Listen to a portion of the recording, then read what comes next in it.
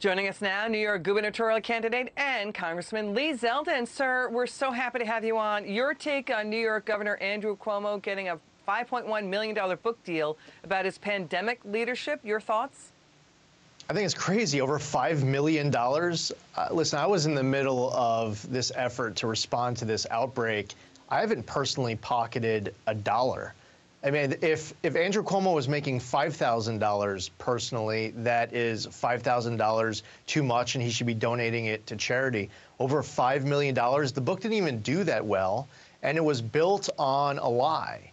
He was in the middle of the, I mean, he's under investigation for so many different things related to his COVID response. So, I mean, obviously the book isn't going to be transparent about providing preferential COVID testing to his family members at private residence done by state health department officials, and then the samples moved to the front of the line to state lab, or obviously the deadly fatal nursing home order and cover-up, and so much more, which is now the source of investigations by multiple levels of government. So I think that a lot of New Yorkers are disgusted. They're frustrated. Yep. They want him gone more than ever. You've called it, quote, blood money, profiting off a pandemic. And also the New York City mayor, Bill de Blasio, calls his book deal, quote, state-sponsored literature that, quote, this guy, Cuomo, clearly depended on state workers to do a lot of the work. You don't need a lot of ethics training to figure out that's not acceptable. Your thoughts on that? Yeah, this doesn't pass any type of a smell test whatsoever. So that point is well taken.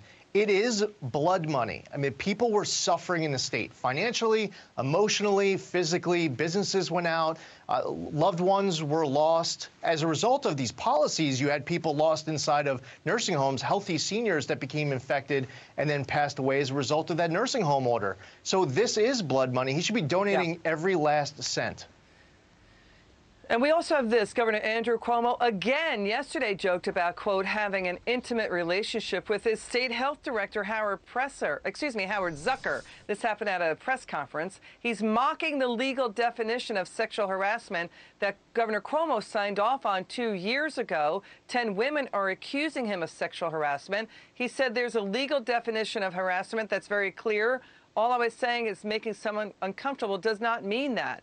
Lawyers and experts say, yeah, it does. A lawyer says just that. And then he turned to State Health Commissioner Zucker and said, we have an intimate relationship. Did I make you uncomfortable with that question? So, you know what I mean? So why is he mocking it?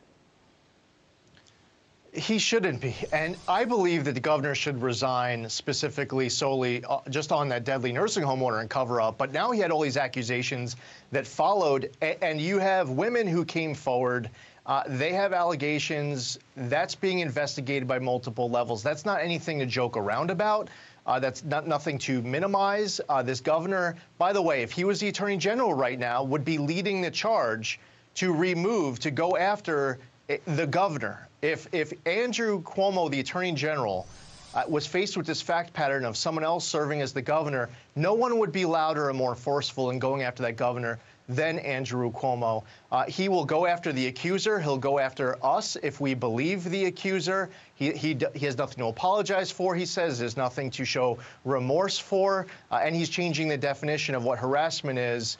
And it's, really everyone's seeing Andrew Cuomo for his true colors. Unfortunately, this isn't just Andrew Cuomo from the last year. This is the same Andrew Cuomo going back to the beginning of his time as governor. This is the same Andrew Cuomo going back to when his father was the governor. All right, Congressman Zeldin, thanks for joining us. Come back soon, okay? Thank you. It's good to see you.